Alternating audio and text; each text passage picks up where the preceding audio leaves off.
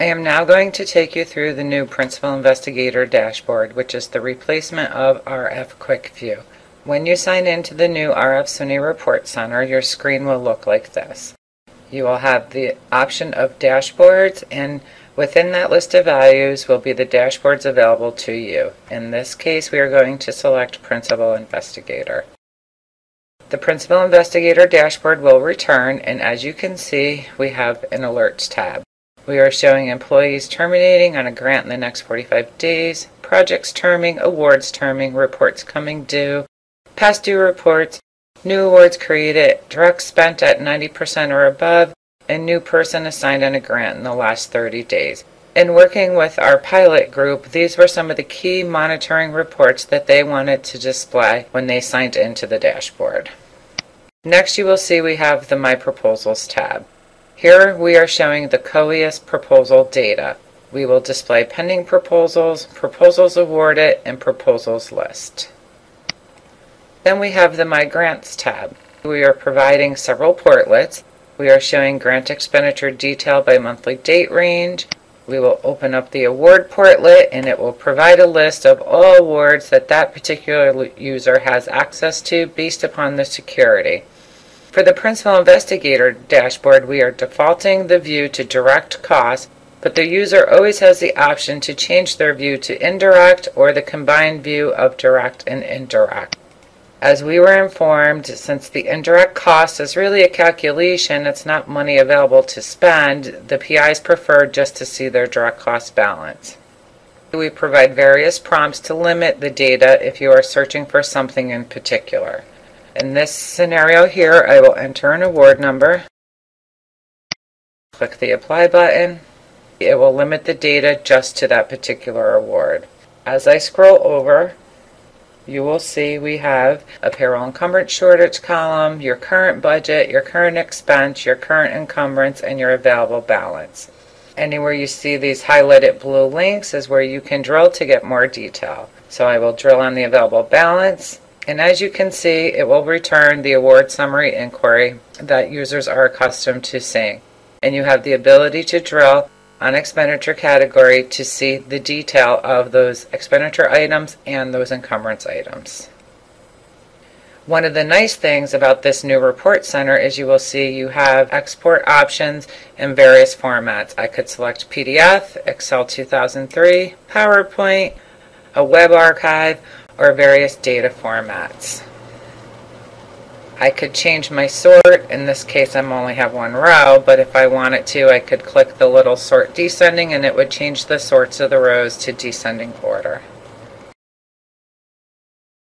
We have also added a subaward summary, which will provide a list of all subcontracts at a summary level showing the expense, the encumbrance, and the total commitment for that particular subawardee.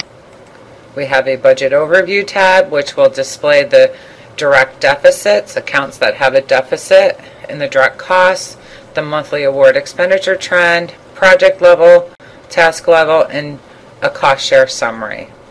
The monthly award expenditure trend, as an example, will provide a monthly view of how you have been spending your dollars on any particular award. I am going to show you a 2-month view of a particular award. And here you can see it returned the data and gave me my July expenditures, my August expenditures, and then the combined total per expenditure category. I could also limit the data by category. Maybe I only want to see what have I been spending in general services. You can hit the Apply button. I only spent money in the month of August under general services. We have the same ability at the project level and down to the task level. We have a Track and People tab for just searching people in payroll expenditures.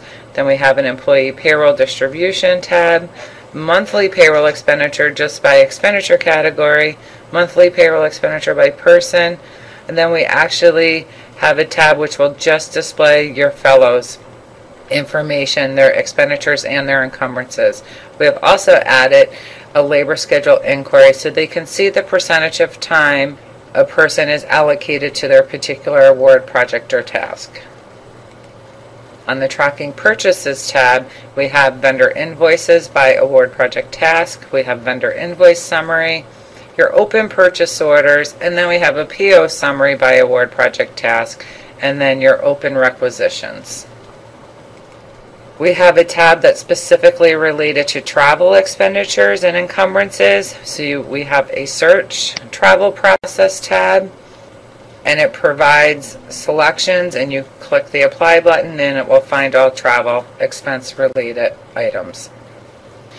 We have the Open Travel Purchase Orders. We have outstanding travel prepayments for schools that use Oracle's prepayment functionality, and then we have the basic all travel expenses processed. We have a Monthly Summary tab, which will provide the monthly award summary reports, the monthly project summary reports, but we've also provided a monthly award summary by category. For those of you who really only look at Section A of the monthly summary reports, the PDF version, we have actually just provided a quick little enter my award and month, and you will get that display right on your screen without having to go get the PDF, open it up, and view that section. Next, we have a Tracking Cash. We provide the ability to search for cash receipts for an award. We show the cash position of all awards, and we also provide the ability to see the cash received per month. We have a Credit Distribution tab, which are for the schools that use the Project Credit Distribution in the Oracle e-business apps, and we show the percentage, the credited org and the credited person for at budget level and expenditure level for fiscal year. We have a Tracking Accounts Receivable tab. For searching your accounts receivable invoices, we show your accounts receivable invoices aging by sponsor, by award, and your outstanding invoices on terminated awards.